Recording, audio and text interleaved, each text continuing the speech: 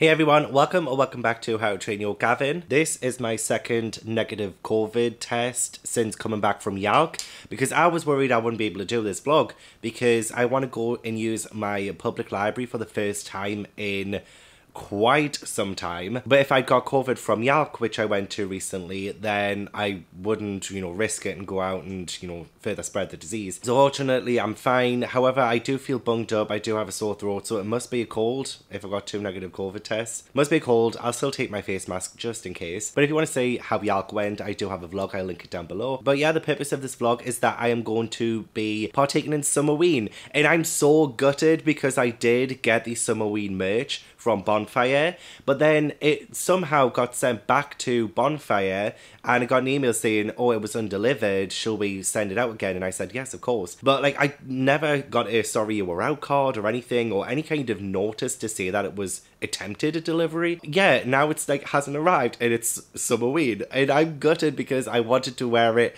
and represent Summerween. I do have my Spring Fling-a-Ween shirt on, even though it's far too hot to wear it. But yeah, I'm sad because I got the merch, I got everything, and it's not here. I don't blame Bonfire. I blame whoever tried to bloody post it. Didn't leave a card. But anyway, this vlog is dedicated to Summerween, which is running from the 15th to the 21st, I believe. Let me just double check. I don't know why I didn't check first. I always do this. Why do I start a video and like never get all of the facts, all of the information ready? Ugh. Yeah, July 15th to 21st. And there are 4 reading prompts and 1 general prompt. So if you do not know what Summerween is, it is a readathon dedicated to read like spooky books to get really excited for Halloween. It's hosted by Gabby from FrankieReads and Liv from Olivia Reads a Latte, and it is so fun. I took part in my first one last year, and during this time, it was July, but I was moving house, like into this house, the week of Summerween, so I couldn't really partake too much. So this year, I'm going to get straight into it. I'm going to represent. So the prompts are: read a book in the dark / at night, read a book with Halloween colours on the cover, read a book with haunt in the title, read a slasher, and then the final prompt is a make or bake spooky fall themed make or bake a spooky fall themed treat. So I'm going to ignore pretty much all of these prompts because I want to try and read BookTube's most hated thrillers to see if I'm going to like them. I am still pretty new to the thriller game, so I feel like I might end up liking at least one of these because I don't know, I feel like maybe a lot of the criticisms for the thrillers I might be reading in this vlog are because, these are from seasoned thriller readers and they know what's good in the genre, whereas I don't know shit. So in terms of the prompts, I feel like I will be able to maybe do the first 2, but then prompts 3 and 4, just going to pretend don't exist. And I'm not going to say what these books are. I mean, you'll most likely see in the thumbnail and everything, but I'm going to try and see if my local library has them in. So as I mentioned, I will be using my local library for the first time in years. Or not. I used to work as a bookseller, so I got 50% off books, so I never went to my library in order to like get books. But you know what, now's the time. Now is the time to go back to my library, which I can't remember where I went, but apparently I have a card for. I randomly found that in my wallet during the Patreon live show and I was surprised. I was gobsmacked. I genuinely hope I don't have any books on there that I owe the library. Oh my god, could you imagine? I scan my card and it says you have a book 10 years overdue. You have a £1,000 fine. Could you imagine? God, now I'm a bit scared to go into my library. But it is a library I used to go to as a kid, and I do have fond memories from being a kid there. So it's going to be interesting to go back, and I genuinely can't remember going back and getting that card. I genuinely can't remember. I feel like I might have applied for it online and never used it, maybe? I don't know. And this is weird as well. One of the reasons why I didn't go back to my library, and you're gonna think it's weird, is I didn't want to ruin my memories as a child being there. Again, I don't know why I thought that, or why I think I would ruin my memories as a kid by going again as an adult. But, it's the way my mind works. I have checked online and apparently they do have the books that I want to read in this vlog, and I also own one of them too. So it's going to be good. It's going to be fine. And I have every faith that they're still going to be there. So I'm going to take you guys with me to my local library, and it'll be my first time since I was a kid. I'm so excited. But I will take my face mask just in case. Even though I've had 2 negative COVID tests, I still don't want to spread any of my cold, which I think I do have. I'm also really hungry, so I might nip into the cafe there. I think they've got a cafe. My bus does usually pass the library, and I think there's a cafe. So that'll be really fun, and hopefully my boys, my babies, will be okay for maybe an hour or two while I go there. You'll be okay, won't you? While I just nip out for a little bit, won't you? I've had to tell my babies off because they're pissed in one of the toys. What if I tell you about pissing in places you're not supposed to? They ignore me so much. I would ignore me too. Anyway, let's go to the library.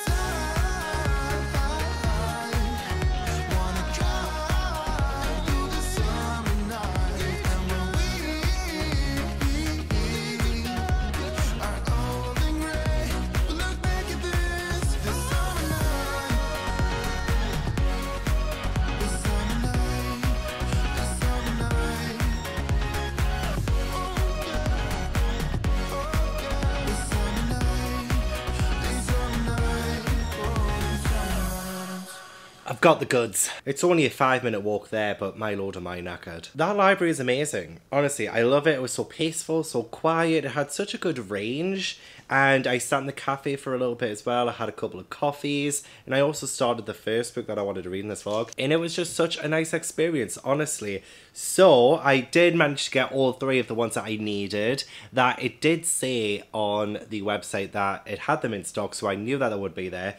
But I was just, I don't know, there's always a part of me that's just like, don't believe everything you read on the internet. Okay, before I show you all of the books, which you would have already seen in the very raw footage, I did put on my Instagram stories a couple of weeks ago asking for some of BookTube's most hated thrillers. So I got like a lot of feedback from that, I got a lot of comments and suggestions of what to read for it. And I also want to give a huge thank you to Gabby from FrankieReads for helping me narrow it down. So I do have 3 that I got from the library, and then I have 1 that I own. So actually I'll show you the one that I already own, and that's The Maidens by Michaelides. This is from the author of The Silent Patient, and I believe this is set in Cambridge University, and it follows a group of people in a society called the Maidens. One of the Maidens is murdered, and a mystery happens, mystery ensues. Honestly, I've just binge watched all of Only Murders in the Building season 1 in a day for the first time. I was obsessed. I really want to watch season 2 right now, which might end up happening, to be honest, not gonna lie. But like, reading what these mystery books are about is just making me want to watch Only Murders in the Building. Any fans of Only Murders in the Building watching, let me know in the comments. So the 3 books I got from the library were Nine Lives by Peter Swanson, Survive the Night by Riley Sagar, and One by One by Ruth Ware. And I actually started reading this in the cafe at the library. I'm 33 pages into it. So I'll tell you what these are about. This one just follows a group of people at a ski resort and they get cut off from the rest of the world, and I think 4 of them end up dead. At least that's what it said at the very start. 4 of them end up dead. And who did it? We may never know. Survive the Night, Riley Sagar. This is the one that I think is the most hated on BookTube. I kind of knew this one would be in this vlog without me even having to ask. I think this is like a road trip kind of story because it says that Charlie Jordan is being driven across the country by a serial killer. Maybe. Seems there was a killer who tied up and stabbed 3 students in the span of a year. And maybe the person who was driving Charlie is the killer. They share stories. Charlie begins to suspect the driver being the killer. That's the mystery. And then finally, we have 9 Lives by Peter Swanson. So 9 different people get a letter each, and then they start to die one by one. Are these like Agatha Christie and then there were non-retellings? I believe this one is, but I'm not 100% sure about One by One actually. Either way, I hope I end up enjoying all of these. We'll see if I actually read all 4 of them as well. So that's what I'm reading. That's what I think the books are about. Let's dive into the Summerween reading vlog. And let's see if I end up liking some of BookTube's most hated thrillers.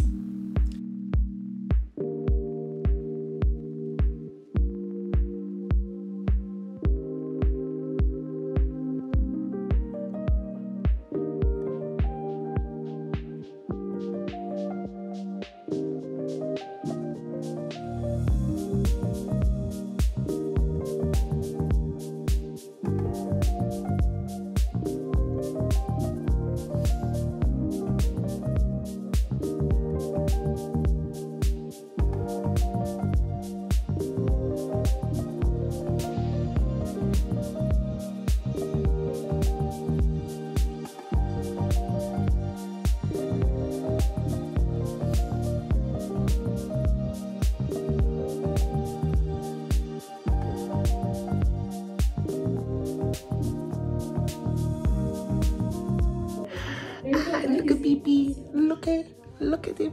Have you ever heard the wolf cry to the blue corn moon? Guys, I've still got cold. Oh, you little booty baba. You little booty baba. Well, they don't speak the same language. Just because you got some magical ability from the grandma tree doesn't mean everyone else has that ability.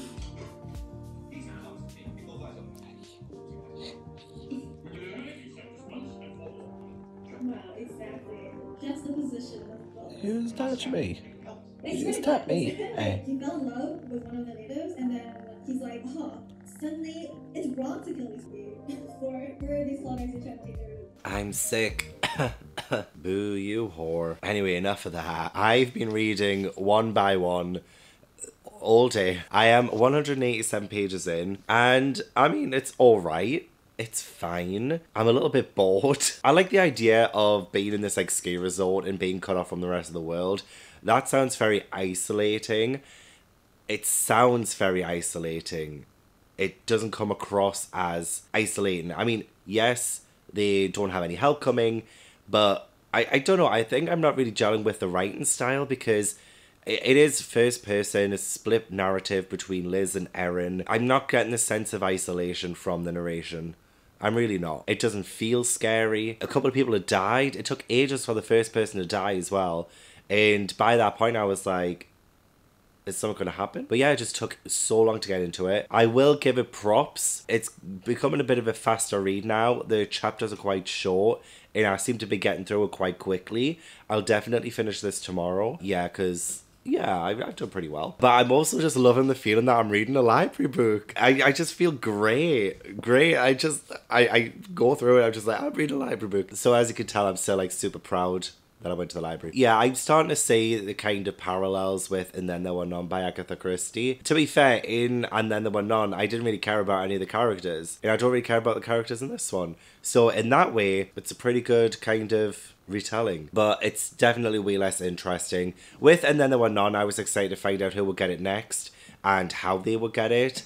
But because there's only been like 2 deaths so far and we're halfway through, and I had no kind of inkling of emotion towards either of them, I'm just like, okay, let them die, let them all die. Just set the entire place alight and let it explode. I'm not really that interested in finding out who's doing it, because I'm just like... Also, I'm getting annoyed. I'm getting annoyed. Because at the start of every single chapter, there's the whole Snoop ID listening to Snoop Scribers. Because, okay, Snoop is an app that allows you to listen to songs at the same time as somebody else. So it feels like you're listening to the same song at the same time. So it almost feels like you're together. Spotify does that.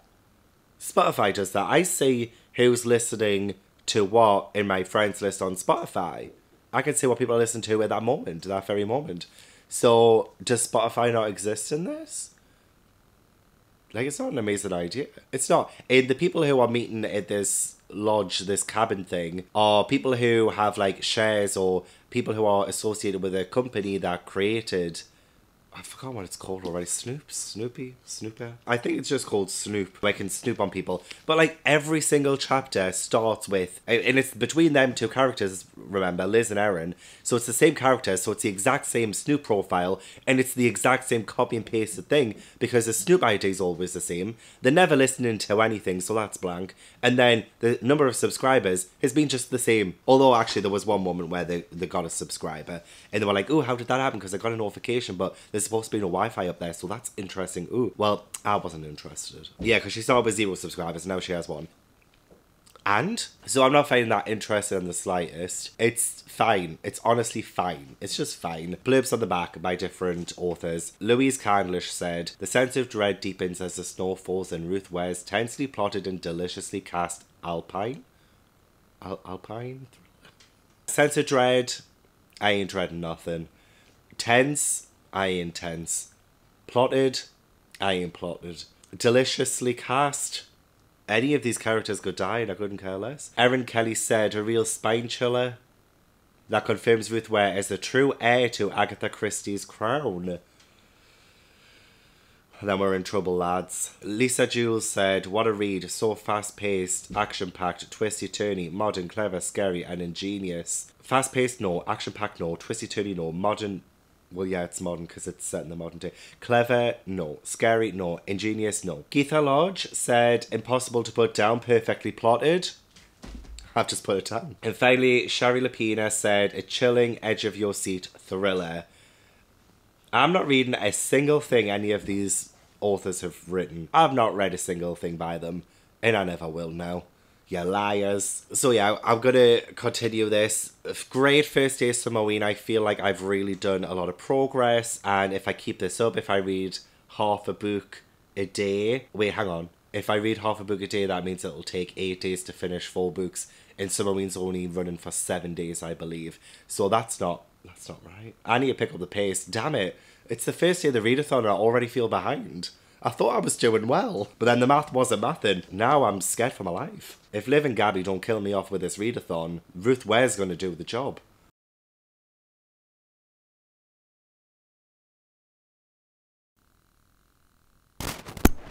Didn't even have the mic on. Okay, it's fine. Let's start again. But look, it's a Summerween miracle. My shirt arrived. I did a whole twirling thing. I did a whole montage of me like twirling, but my mic wasn't on. So right, let's start again. Why? I know better than this to not turn the mic on. I've done it countless times where I've accidentally not turned it on and I've really kicked myself for it. I should know better. I should. It's my own fault. So one by one, I finished it. It is day 2 of Summerween and this was fine. I didn't hate it. I didn't feel really any strong emotion towards it.